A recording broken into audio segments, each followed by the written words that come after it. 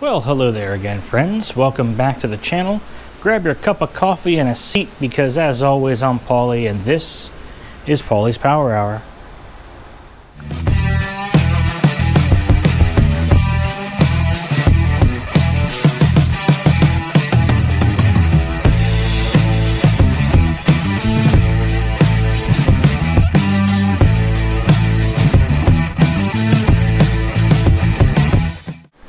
Alright, so it's Wednesday, and as most of you will be watching this on Wednesday or Thursday, and tonight we're going to talk about scan tools, or scanners, or whatever you want to say. Now, all of my vehicles, from Kit to the Caddy to the bitchin' Camaro to Big Mama, they're all either carbureted, OBD1, or their own type of onboard. OBD stands for onboard diagnostic, by the way. Their own type of OBD. So Kit has a standalone ECU, so nothing. The Caddy has its own OBD system where I can actually go in and read all the codes off of my panels, and I'll make a video about that because I'm sure people are going to be interested in that. And then the Camaro has straight standard GM OBD1. I can actually read all of the Camaro's codes with a paper clip. They make a special key for it that bridges the two pins of the port, but a paper clip will do it, right? So that just leaves the wifey's Mazda, which has OBD2. Now OBD2 started in '96 and it goes all the way to modern vehicles. I say this because a majority of you are either owning one of these or you're getting started working as a mechanic, and this is going to be something to put in your toolbox that you're going to need down the road. So what do I use? For the longest time, I had one of these. Now, you can get something like this at your local auto parts store, real quick and easy, right? You plug it in, boop, it does its thing. There's a battery in it if you wanted to. There's a 9-pin serial port on top for nothing because nobody has 9-pin serial anymore, so it's not going to do anything for you. I've gotten by with that for the longest time. Now, this, I think, for the person getting started, or that does this on the side for a hobby, or even owns an OBD2 car and want to help your friends out, this right here is probably the best bang for the buck. And it's an AUTEL.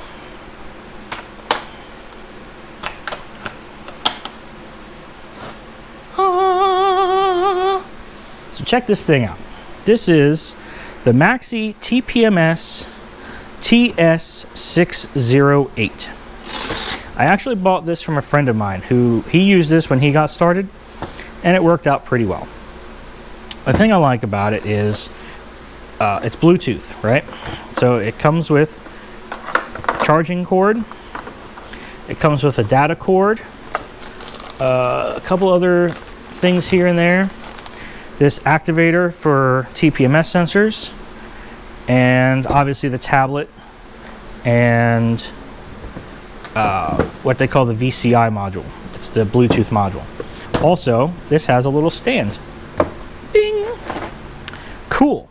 So I say TPMS because a lot of you have a vehicle post 2005 when TPMS sensors started to become big.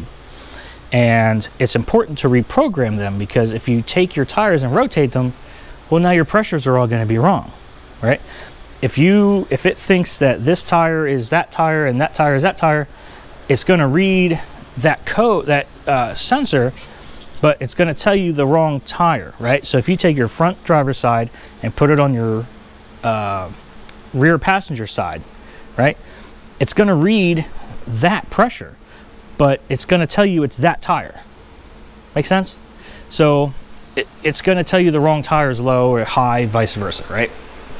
So yeah, we're going to do a quick, so I unboxed it, cool. Now I'm going to power it up and we're going to talk about it.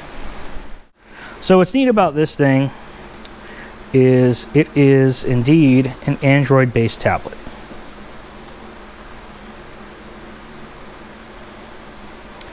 It does take a little bit to start up, which happens, right? Now this one is pretty old. Zach bought it a couple years ago, and I'm the second owner of it. Actually, I'm the second or third owner of it. But either way, it still works, right? To be comparative, a Snap-on scanner, which is pretty fancy, is about $10,000, and it doesn't do TPMS sensors. You need a separate tool for that. So bang for the buck right here. Check this out. So it's your typical Android tablet, right? The date, time, battery, all that crap down here. You swipe to unlock, and it automatically defaults to this screen, which is nice. But you can do home, and it becomes a regular Android tablet. You got internet, file explorer, a whole bunch of stuff, right? But you're dealing with the Maxi TPMS software. So you have your TPMS service or TPMS diagnostics and service, right? Toolkit, settings, update, which I have to update this thing. I'm not paying the money for it right now though. This is TPMS retrofit, the VCI manager, which is this thing, and your shop manager. The shop manager is pretty cool. I use it to keep track of, I mean, I'm not a business, but if you had a business, say like your own business or whatever, right, you do customer manager. I got the wife, mother-in-law's car, boss's truck. I don't know. Oh, this is my vehicles, which I use to keep track of service and stuff. But these are just vehicles that you use a lot, right? And then vehicle history by TPMS, diagnosis, service, whatever, right? So the last one I used was a 2012 GM Buick, which is my boss's daughter's car. And it gives me all my faults here, right? Cool. So let's take this. Oh, go back. All right, so let's take this to the wife's car and put this thing into practice and see how it does. All right, so we plug this in. I put this remove before flight tag on here just because my biggest fear is that I'm going to lose this darn thing, and I've almost left it into a few cars. So the remove before flight tag helps, right? So key is on. All right, so we'll go to diagnostics. Now what's nice about this thing is I can do a VIN number auto detect, and it'll come up, scan the VIN,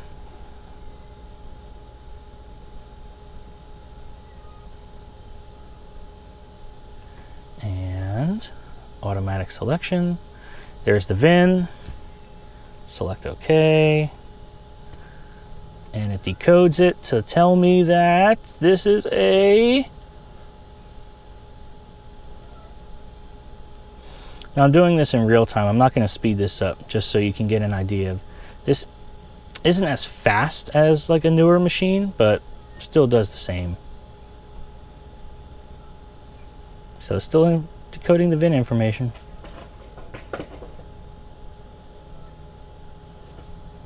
There we go. So it's 2009. Select 2009. That screen is different for each vehicle. It all depends on model years and stuff like that. So this is a Mazda 3, 2.3 liter, PATS equipped, automatic transmission, federal emissions, 2-wheel drive, and there's the VIN. So now I say yes, system data is loading. And what's nice about this is it's Bluetooth, so I can stand up, put it on top of the car, and do it this way if I wanted to, or I could sit at the workbench or whatever. But the point is, I don't have to, I'm not tethered to the vehicle, which is nice. All right, so I'm gonna do control unit scan, right? So if you do auto scan, it'll scan everything. All right, so here's all your stuff. You got your PCM, TCM, transmission control, auto, analog brakes, restraint control module, instrument cluster, suspension, I don't know, your GEM modules, and your TPMS sensors, right? So we'll do PCM, which is your check engine light. We'll do read codes. All right, now this is a Ford-based diagnostic system, so you're gonna have key on, engine off, key on, engine running, and continuous memory diagnostic codes. We're gonna do key on, engine off, because that's what we have. All right, yep, prepare for read codes, follow all the instructions. And it's going to tell me if there are any codes in here. There shouldn't be. So this is going to be another long take because I'm going to show you how long this takes. It does take a little bit, but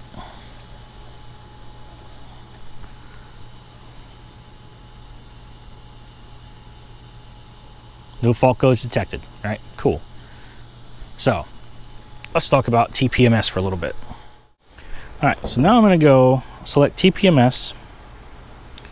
We're going to do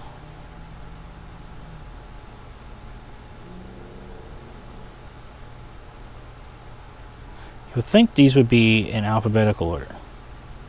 And I'm also looking through the camera and at the screen. All right, so Mazda. Yeah, I know, I got to renew. Go back. So Mazda.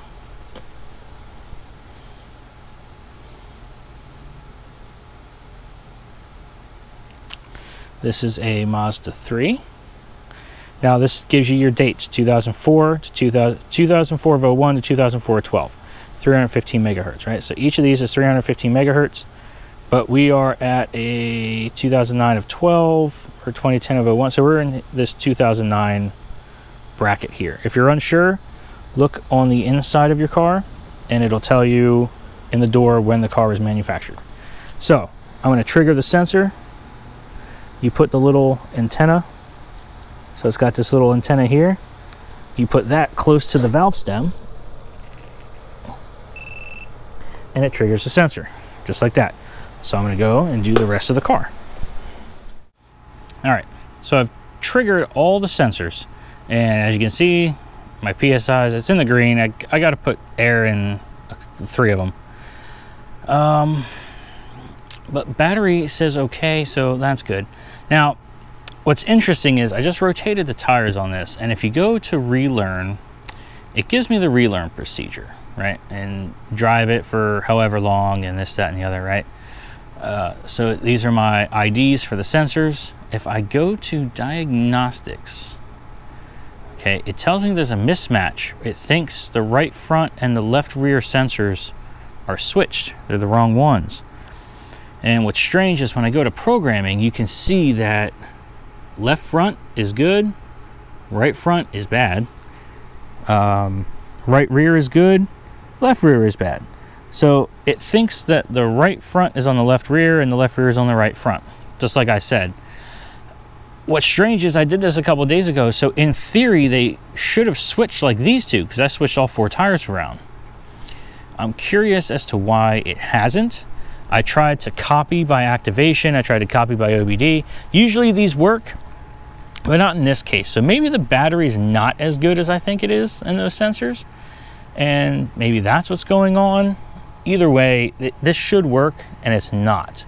So that tells me there's probably a problem with the sensor. If I go to diagnostics and I retry,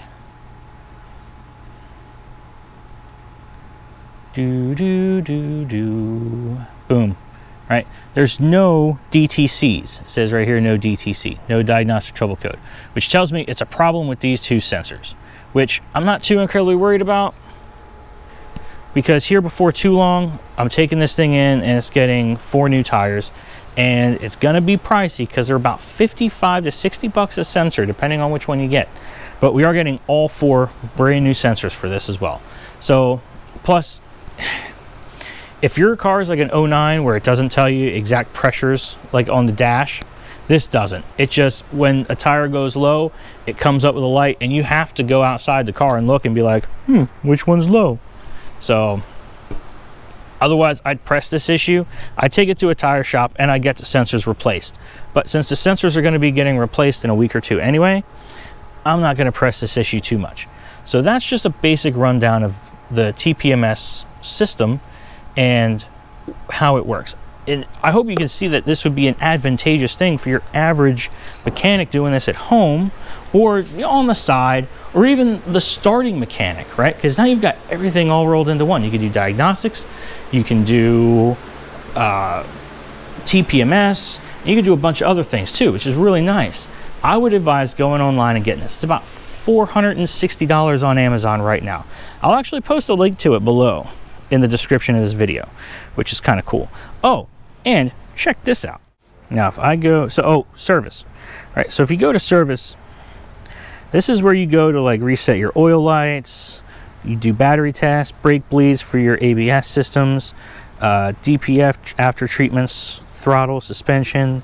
You can program keys to this, which is nice. It's very, very handy. Injectors, suspension, throttle. Man, there's so much cool stuff you can do this, like keys. I could program keys if I wanted to, right? Now, if you go to Shop Manager, Vehicle History, go to Diagnosis, 2009 Mazda. That's the one I just did, right? It's wifey's car.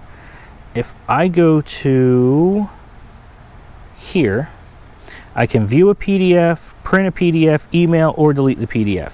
This is cool. You can actually email something to your customer, to yourself, whatever, and I'll show you what it looks like, because I'll view the PDF. Creating file, and allow, and this is what it looks like. So you have a Maxi TPMS, AUTEL branding up in the corner, vehicle diagnostic report, 2009 Mazda DTC, and down here is where it would give you all your codes and everything else. And it's nice because if you put like the mileage and everything in here, it'll come up, it'll populate this, and it's a very professional looking report, right? Kind of like what you get from your local auto parts store for their diagnostic codes. And this is kind of cool. So actually, let me show you one that I did a while back. So this is one I did for a 2003 Expedition at the shop. So as you can see, it gives it the basic information. I didn't put anything else in because it doesn't really matter. What's important is here, where it gives you your PCM, powertrain control module, all your codes, right? So it gives you what system is faulty, how many codes are in it, and then when you scroll down further, it gives you the DTCs, and it tells you exactly what's wrong with it, which is very, very valuable, especially as a technician. And when you're telling the customer what's wrong with their car, you can be like, here you go, this is it, here's a printout, bada bing, bada bang, bada boom. So it's just one of those things that it's like an onion. It's got so many layers. You peel the layers off and you discover cool things every time you use it.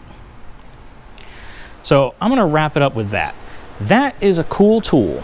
It's not gonna break the bank necessarily, and it's gonna pay for itself in the long run, which is really what you want. You wanna find tools and invest in tools that are gonna pay for themselves.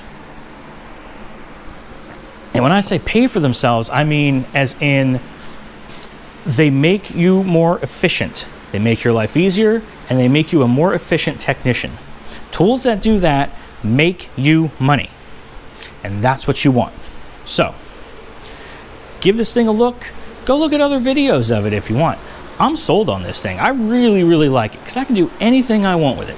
And it's perfectly fine for the shop I work at now, which we do mostly older cars. Every now and again, something new comes in, and when it does, I have it. I can do a tire rotation for a customer. I can reprogram their sensors, bada bing, bada bang, bada boom, and we're done. No big deal, right? So give it a try. Go out and look at it. For the price of what it is, and if you have one of these cars, well worth it. Well worth it in the long run, I think. If not, then, I mean, you could get by with something like this for a while. But if you want to really step it up to the next level, step up your game a little bit, then I would try looking at something like this. They have other models, AUTEL does, and I like them. I called customer service once, very responsive, very helpful. I stand by this. I endorse this. They're not sponsoring me yet, but I endorse this. So go look, go check it out, go find a tool that makes your life easier. And most importantly, you guys keep it between the ditches and you come back and see me.